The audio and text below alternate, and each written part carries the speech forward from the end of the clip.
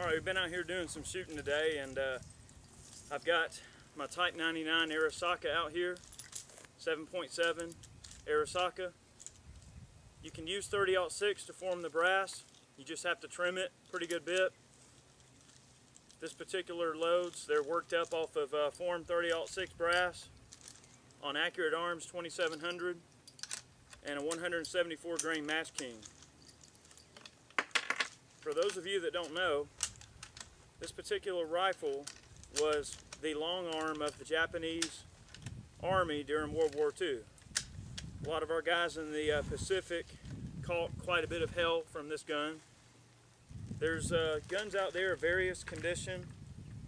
You see a lot of them with cracked stocks, especially around the heel area of the stock. They're cracked a lot.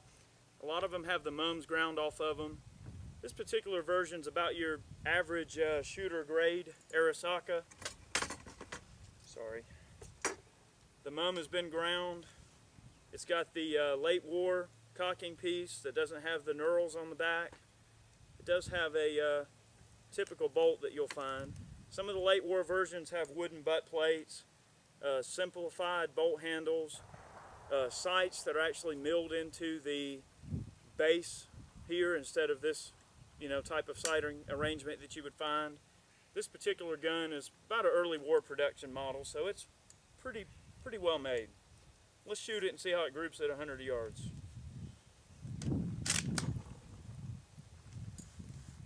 You ready? Yeah.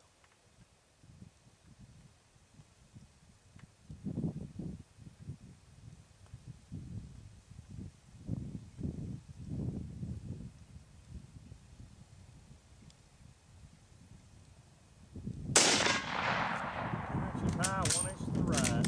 Okay.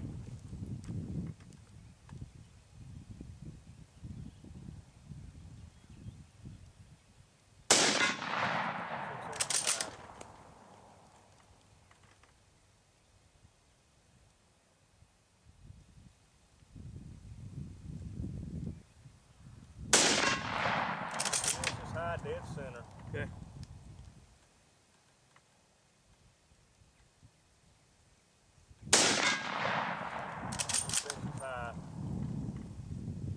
That right there was our effort out of the Arisaka at 100 yards. That's with a 174 grain Sierra Match King.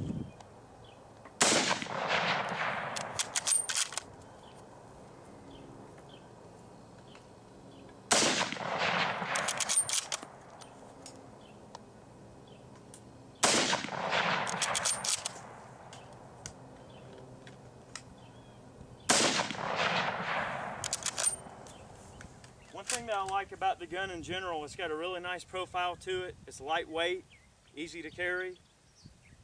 One downside is the lightweight does translate to pretty good bit of felt recoil. I mean, it's got the recoil. You looking at the gong? Yeah, go ahead.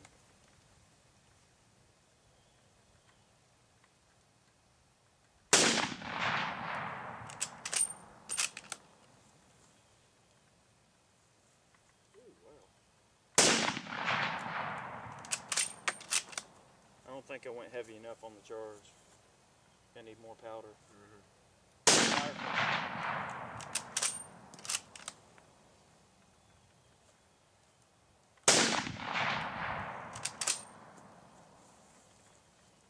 It doesn't kick as hard as that infield.